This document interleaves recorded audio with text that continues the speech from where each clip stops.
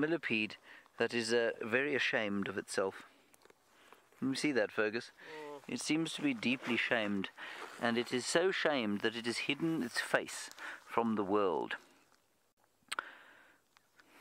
Now, what it's doing, I don't know.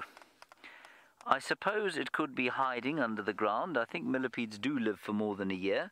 Maybe it's decided that it's now got too cold and it needs to sort itself out in some kind of a hidey hole for the rest of the year until the next rains come. That's possible. Alternatively, it could be looking for fungus.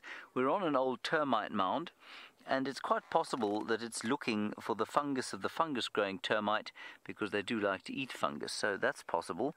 But I think it's much more likely that it is the third option there, at least the second option. I don't think it's genuinely ashamed. I also don't think that it's looking for fungus. I think it's finding a safe hidey hole.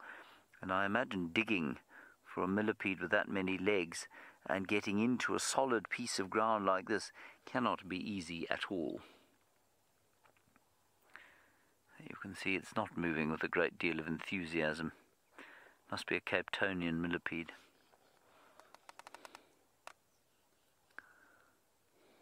Isn't it amazing?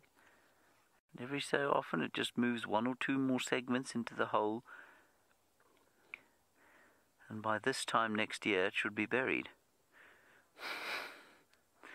I am of course being facetious. It will be buried in the next few minutes. Might be even less than that. There it goes. Look at it disappearing completely. Goodbye, millipede. I'm not sure we'll see you again this season. Probably not.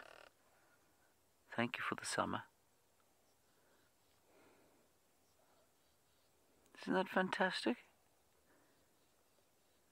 So the next time somebody says to you, "Where do the millipedes go?" you'll be able to answer them. Into the ground. Now let's see if he covers himself up there or if he just leaves the hole. That's fantastic. That is really very, very cool.